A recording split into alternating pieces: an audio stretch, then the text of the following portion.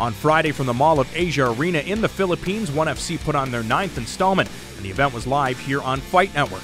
In the main event, ONE FC featherweight champion Hanario Benario took on former lightweight king of Pancrase Koji Oishi.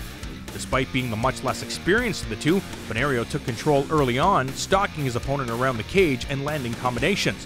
Oishi was not putting up much of an attack until he caught his opponent with a single right hand that dropped him. The tough Benario was able to get up and turn the tables as he attacked Oishi and scored a knockdown of his own.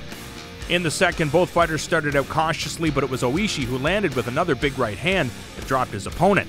Only this time the Japanese fighter went in for the kill. And Benario. Oh, what a big punch! And this could be it. It is it. With the victory, Oishi captures the ONE FC featherweight title and hands Benario his second career defeat. In the co-main event, current Dream Bantamweight champion Bibiano the Flash Fernandez faced off against 8-2 Japanese fighter Katetsu Okazaki for the ONE FC interim Bantamweight title.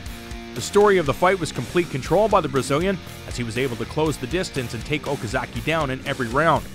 Okazaki proved to be tough as he fought off numerous submission attempts, but did not put out much of an attack.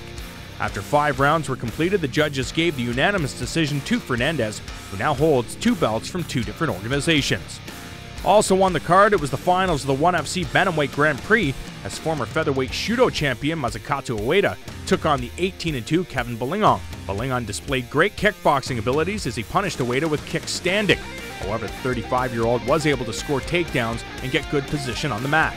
Belingon continued to score heavily on the feet and even damaged his opponent. However, Ueda kept the fight close with more takedowns and submission attempts. After 3 rounds, the unanimous decision was given to Ueda, who comes out on top in the Bantamweight Grand Prix. In another battle, former UFC and Pride veteran Phil Baroni battled karate champion Nobutatsu Suzuki in a welterweight affair. Baroni came at Suzuki throwing heavy shots and displayed his wrestling, while Suzuki looked to land left hooks to the body. At the 47 mark, Suzuki unleashed an attack on the American with knees and punches, which finished him. With the TKO win, Suzuki gets his 10th career victory.